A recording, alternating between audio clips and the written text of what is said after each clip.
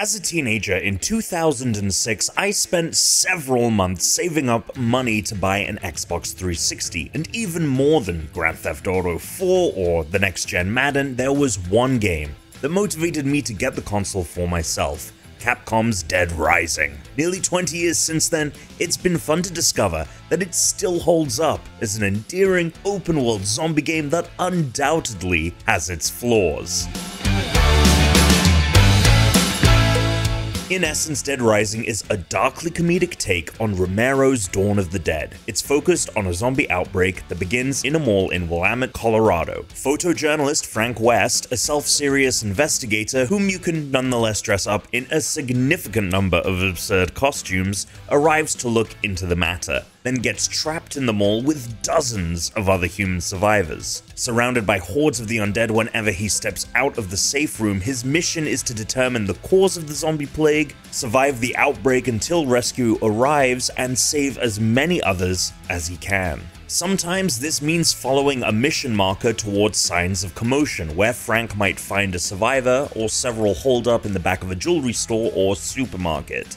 Sometimes you'll come upon desperate survivors merely by chance or through exploration. The game won't tell you of their whereabouts in your mission log, but you might hear them crying out while slicing zombies in half with a katana at the faux Starbucks. In any case, Frank will need to escort them back to the safe room, leading to frustration as the NPCs make for unreliable escort missions. They're bad at finding a path through the undead and tend to get grabbed or slashed. Thankfully, you can arm and heal them along the way, but a limited inventory system means you'll often juggle bringing what you need to lead the pack and what the pack needs to follow you toward their salvation. Though the game offers several welcome fixes to be discussed later in this review, the survivability of NPC allies is not among them.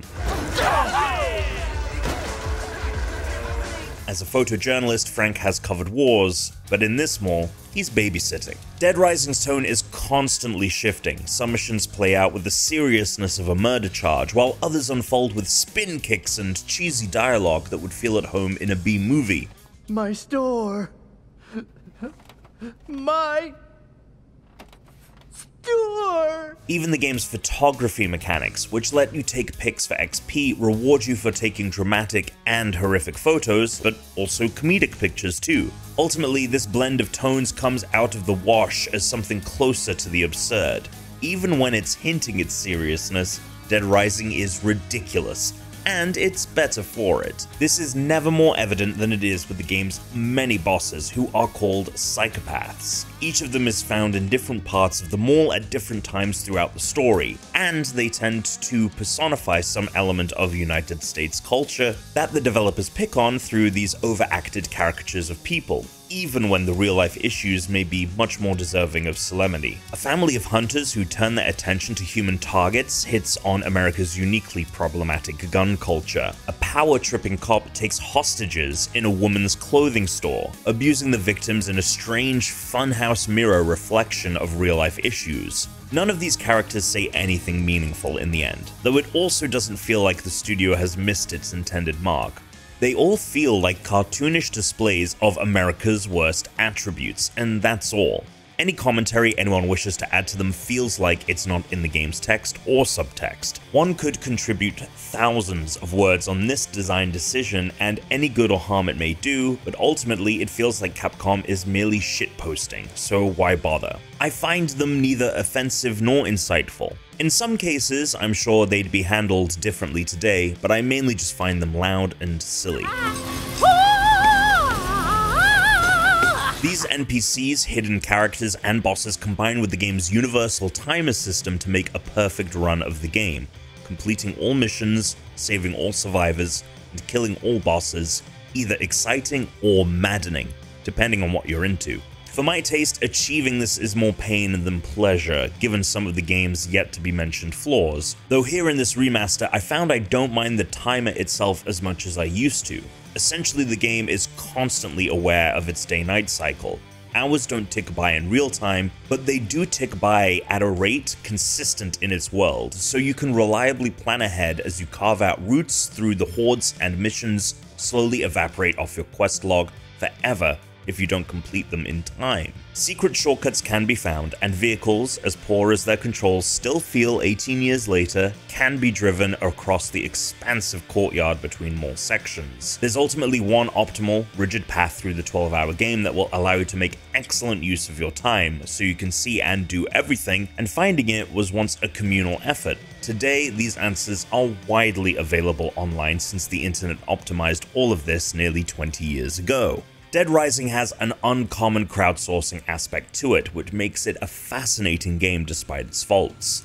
You have to know when to look for the survivors you're not warned about. You learn via comment sections on GameFAQs threads that would be old enough to drive, when you should bring a train of NPCs with you to some other section of the mall to grab an important item for a soon-to-be needy survivor stashed in your safe room, or when to beeline it for the safe room because a powerful trio of bosses roaming in the Humvee will soon spawn in the courtyard, and they'll almost surely run over your allies if you give them the chance.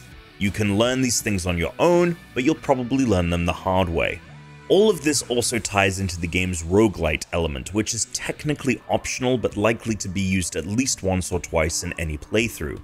Whenever Frank dies, you can elect to reload your last save or start from the very beginning of the game while keeping his level and skills intact. Early on, Frank is slow, devoid of helpful attack moves, and has little in the way of health or inventory space, making some missions extremely difficult to beat on a single run. It can be done, but your best bet is to reset the story with a sturdier Frank.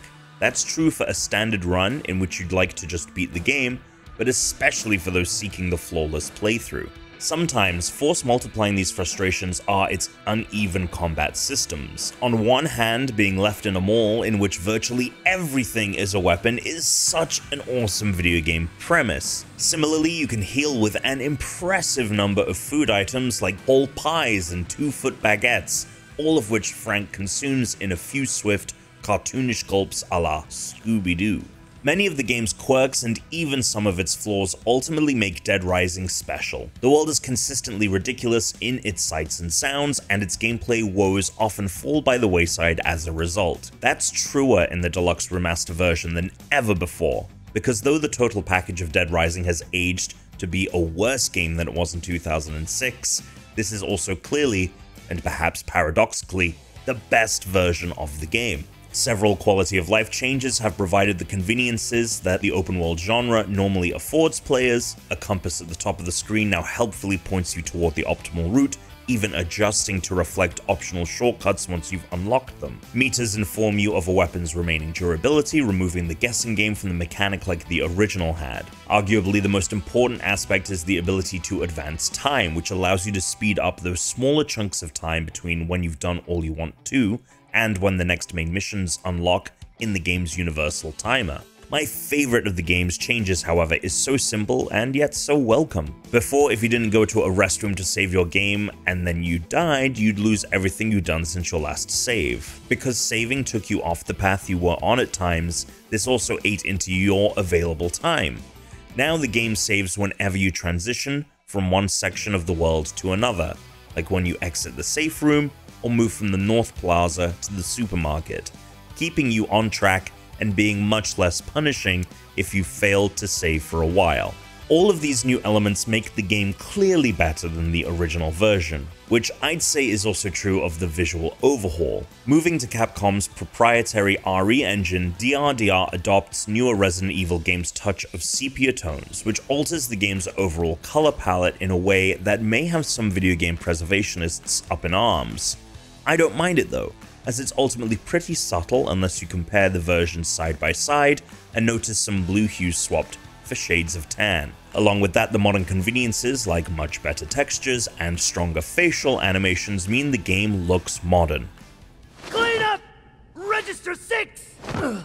Dead Rising Deluxe Remaster is a better version of a classic flawed game. Those blemishes are sometimes more glaring today, but some great fixes to the overall package also erase some other issues entirely. Its timeless qualities, like an absurd story and a fun setting, keep it from feeling like an unwelcome retread.